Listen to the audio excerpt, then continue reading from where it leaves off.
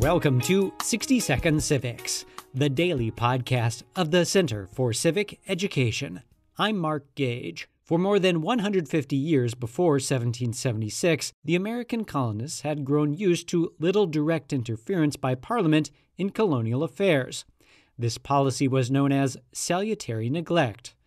The term comes from a speech by Edmund Burke, given in the House of Commons in 1775. He said, "When I know that the colonies in general owe little or nothing to any care of ours, and that they are not squeezed into this happy form by the constraints of watchful and suspicious government, but that through a wise and salutary neglect, a generous nature has been suffered to take her own way to perfection.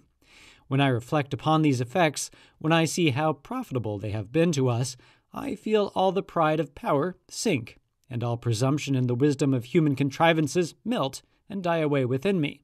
My rigor relents. I pardon something to the spirit of liberty."